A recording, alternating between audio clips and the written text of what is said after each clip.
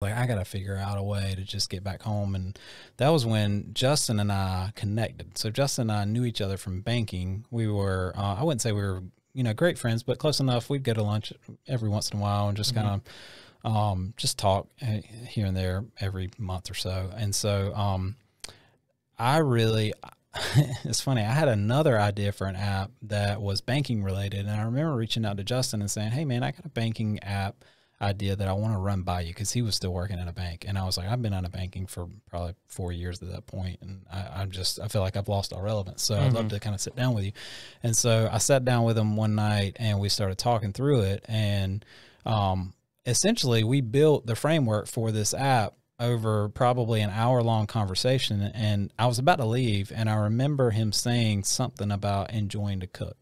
And I was like, wait a second, you like to cook? Like, I never knew this about him. And I was like, I've always kind of wanted to start a restaurant. Like, have you ever? And he was like, I've always kind of wanted to do that. And so we just went back and forth and was like, what if we did it a little bit different? What if we did it without having to build out a restaurant? We just kind of bootstrapped it. And we kind of went back to our banking days where it was like, hey, 90% of all restaurants fail. We love those odds. Let's go after it, And it's like, how do we, kind of limit our risk? And so by the end of the time that I was with him, we settled on a waffle concept. So we went, very naturally from like restaurant to what if we delivered breakfast? And then it was like, what if we delivered biscuits? No, everybody does biscuits. What's something that nobody else does? And so we landed on waffles. We're like, Waffle House does waffles, but that's really about it other than Eggo, and that's not a restaurant. And so the agreement was he would come up with some recipes, I would come up with a brand, and we just kind of see what happens. And so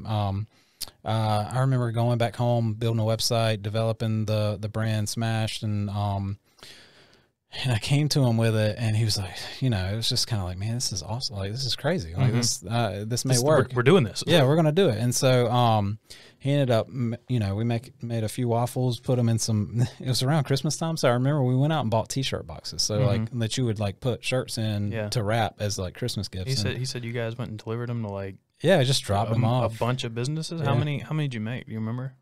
200 sticking out in my head. I don't know if that's accurate. We did have somebody that bought them as Christmas gifts for their clients, and so I remember like we had a few hundred that we actually had purchased. But the first time when we went to just drop them off, I think we dropped them off at maybe a dozen or so businesses. We were just, and again, we were just trying to prove it. That's really my theory on anything is like, the market will always tell you whether or not it's good. And if you don't get that initial pop on something, then, and I think that you say I'm good at marketing, it's not even that I'm good at marketing. It's like, I'm great at testing things. It's like, all right, let's test it. There's a million products that I've tried to put out there that don't work, that never see the light of day, that you'll never hear about. And I'm just like, I know when to pull the plug. And I'm like, I'm not going to be married to an idea just because I think it's a good idea. If the market doesn't think it's a good idea, that's all that matters. Then it's probably not one. So, and that was the conversation I had with him is like, hey, if we can just go test it and see what the response is, then we'll know, And so we found out pretty quickly we had to shut the site down within a couple hours because we were making them out of his kitchen, and we just got inundated with orders and we weren't ready. So we paused the website, found a commercial kitchen that we could operate out of. And freaking Justin, I mean, like he's crazy. I mean, you'll come to learn this. You probably already know this. He was like, I'm going to quit my job. Like he's out there, man. He's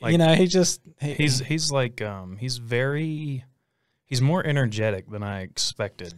Like you're definitely the more chill one. You're both kind of up there, but you're definitely the more chill one, it seems. Yeah. And Justin's like, "What's up, man? How are you? Hey, let's do this thing. You want to start Nuggets? Let's do it. Say it. Let's do it. Let's put a logo on it." He's always level 10, man, for sure. And so that was like, I just remember being inspired by that. I was like, man, this guy, because it's funny, like when you start to become known as somebody that like has done ideas and been, marginally successful, a lot of people come at you with ideas. And so like I would always sit down with people and they're like, hey, I have this idea, like the nug thing. And it's like, oh, that's amazing. And they're like, this is probably how you could do it. And I would try to help them, and 90% of them would never do anything. They're just like, okay, yeah, that's cool. And they just would never take the advice or just like never take the jump. And that was the thing about Justin is like, he was like, all right, I'm quitting my job. And I'm like, whoa, like I didn't want this guy's blood on my hands. I was like, hey man, I don't know. Like this may not be a good idea. And he's like, he was like, it's all right. Chloe's got it. Yeah. He's with like, Sensi.